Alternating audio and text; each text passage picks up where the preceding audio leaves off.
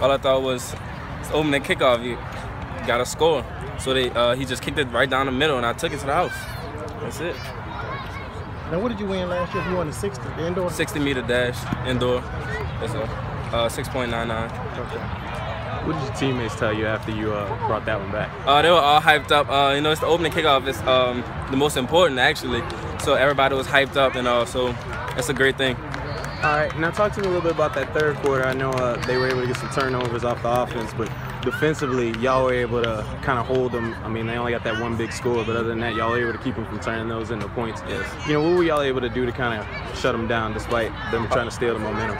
You know, on defense, every game we make mistakes, but it's all about getting better every series. So we had a talk. We have to get it together. We have to do better. You know, everybody do their assignments. Everybody has their alignment. So that's what we did, and we stopped them from scoring again. All right.